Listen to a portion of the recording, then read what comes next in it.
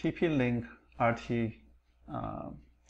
R402M is the RTL 8196C chip, SPI. A lot of people ask to support this kind of router, and recently I got one router and decided to post a video how to program it.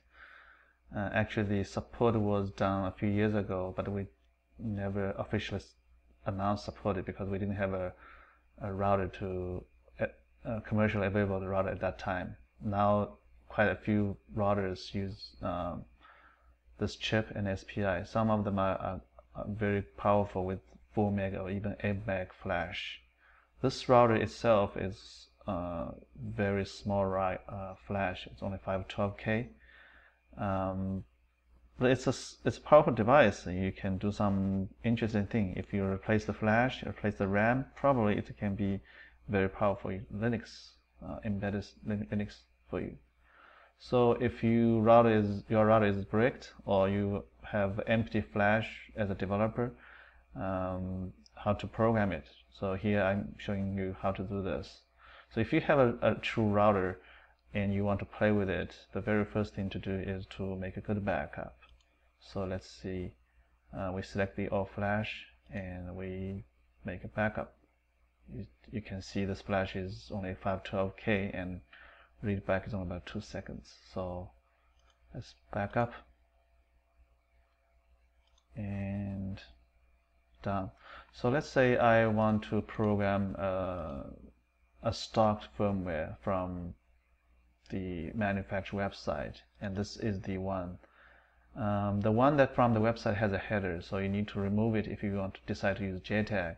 If you use the firmware from the web, you have to use that image, but this image was programmed by the JTAG, so you only need to take out the headers.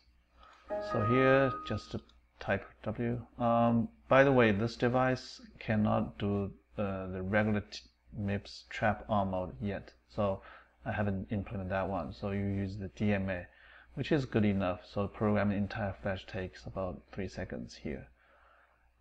You can do the verification here, and it's done. So program to a stock firmware.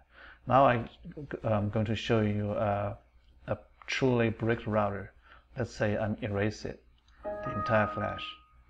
So the flash is erased, and I'm going to amplify here just to make sure this is erased.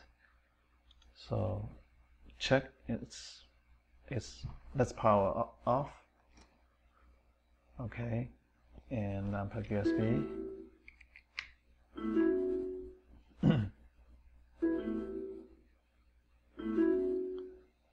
So now power on the router, and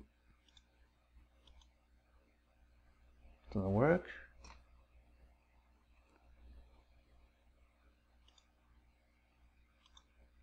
Something is not right, so let's unplug the USB again.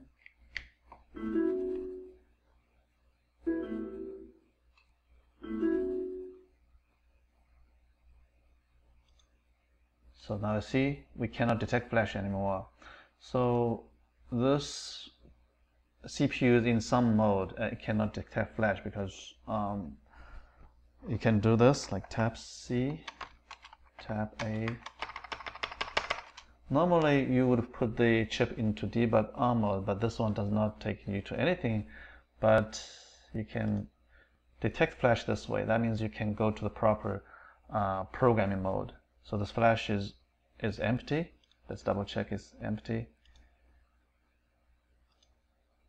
But you want to revive it, debrick it. So put the firmware and let's program it.